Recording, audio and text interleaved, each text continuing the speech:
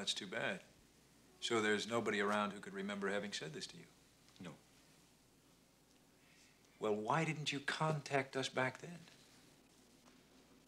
Well, at the time, Mr. Templeton, to be quite honest, I was a scoffer and a disbeliever, as you are now. I must admit, it took me many years of seeking and searching in order to be convinced of the truth. You see, Mrs. Templeton, I went to India where I learned of a way of life that was totally alien to mine. But in time, with the help and the wisdom of simple people, I came to know the reality of their religious convictions and to know the truth of reincarnation.